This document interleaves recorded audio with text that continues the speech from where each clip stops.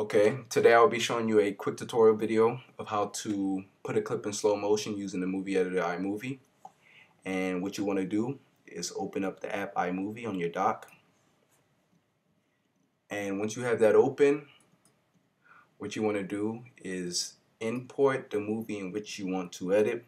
And as you can see, I already have some clips already imported into my new event.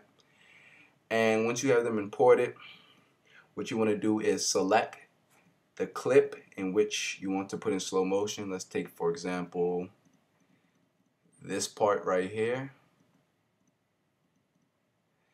Once you have it selected, you want to drag that selected clip into your project library. And once it's in your library, what you want to do is highlight that clip once more and double click it inside of the margin area.